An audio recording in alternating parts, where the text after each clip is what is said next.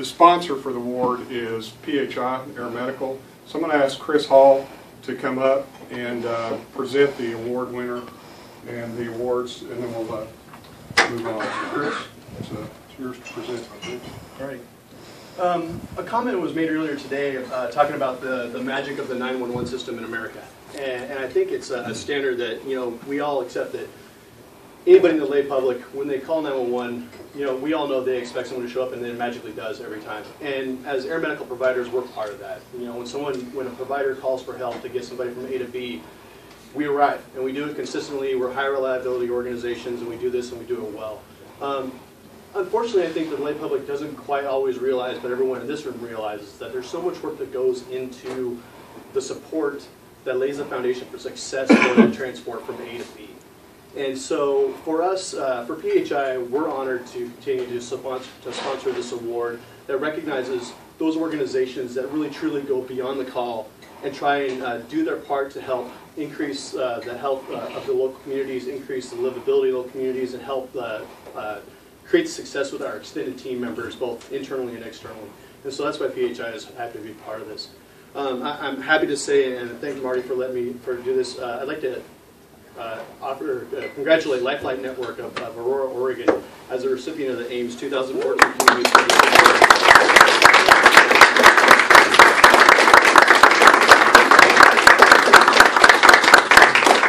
Lindsay's here with us today from Lifelight Network, and as you got a chance to talk to Lindsay, I don't know if everybody knows this, but I'm actually from Oregon, and I live in Medford, Oregon, so this is a nice connection to see Lifelight Network get this award. To put it in some perspective, with their Oregon Pediatric Simulation Program, they have a footprint within Oregon that's about the size of the state of New Jersey, where they are going out and providing pediatric simulation education with high-fidelity simulators, wireless simulators, so where they can actually run this program, take this out to rural volunteer EMS agencies and fire departments, set up a simulator in a crash vehicle, and then run the entire evolution of the call all the way through transition of care at the local facility. Truly a tremendous opportunity for those volunteer agencies who may not have the budget to do this on their own. Lifelight Network does this with the support of the Oregon Health Authority. They had initial support from Oregon Health Sciences University. They have the Office of Rural Health. Tremendous amount of support that goes into making this possible for both the citizens of Oregon as well as the EMS agencies and fire departments. So congratulations again, Lindsay. Fantastic job. Over into about Redmond and Dallasport, mid-Oregon. We've used this program and expanded it. When I started with Lifelight 7 years ago, we were just sort of, this was an idea, and it's grown over the past couple of years, and so we've spread it all the way over to Ontario and all the way to the coast. And as Chris said, it was something that we wanted to bring to rural providers who otherwise, and there's a lot of rural providers in Oregon, and they have no access to anything like this. They're used to the little half mannequins or having to just fake that there's a patient there on the table. And so getting to take these wireless mannequins that talk to them, which always freaks them out. And goes, I want my mom, or don't touch me. And they blink and talk and all that. And getting to use their own equipment and stuff that they're familiar with. And it's also been really great because we invite members of the community who act as moulage actors or observers to it, and then bring in the local media, the little newspapers, and I don't want to belittle it, but you know what I mean, newspapers that don't get to see something like this. Do a hands-on scenario the first day, second day we create a mass casualty drill, and like I said, they get to use their own equipment and practice assessment of the patients, and all the way through into the treatment of them at the receiving critical access hospitals.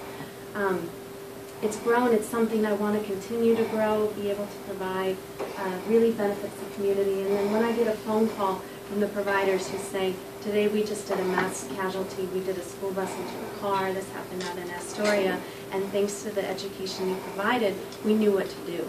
We knew how to package these patients and put them in our ambulance and rush them off.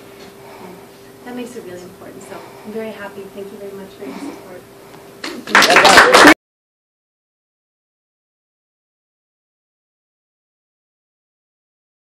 An award that kind of goes to two individuals that have previously served on the board, have also served as past president and chairman. One of them, Jerry Pagano, couldn't be here, so unfortunately I'll have to make the trip down to see Jerry.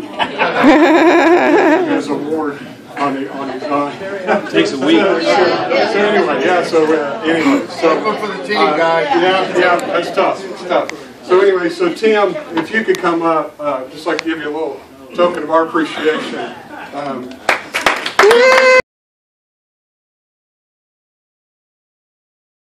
That's right. Just a couple of words. It's really great to see a group here at the new modified spring conference to be going forward. It's also great to see AAMS moving forward and continuing to increase its abilities and its leadership of our industry. And that's thanks to all the volunteers who participate on the boards and the committees and really make a big effort, and all the members. So it's near and dear to my heart as I see other past presidents in the background and folks who have given a lot more than I have. And if you're interested, step forward, because they're always looking for volunteers. The old people need to move on and let the new people come on in. Thank you all very much.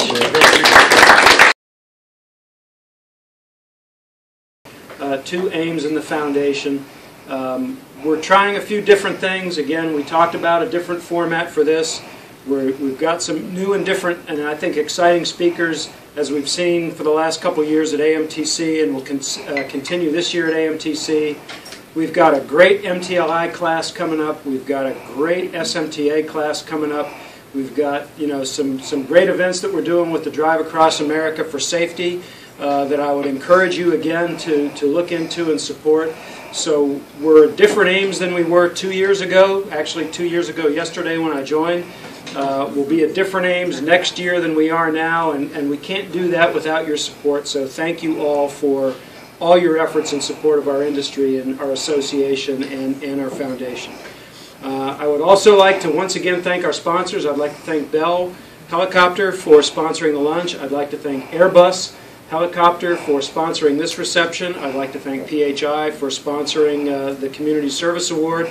And I'd also like to thank Chris for wearing good Ohio State colors, scarlet and gray. So, again, thanks very much. I also want to recognize, I'll call out, I didn't do this before we broke, but Jennifer Higgins is with Chamber Hill Associates, who has been a great friend of our industry and is again our industry partner in government relations as we go forward this next year. And so thanks, Jennifer, and to everybody who participated today. I think we've had a great event. We'll get better next year. We'll start doing this a little bit earlier next year, but with all your participation, I look forward to increased success in the coming years. Thanks again very much. Appreciate it. Thanks.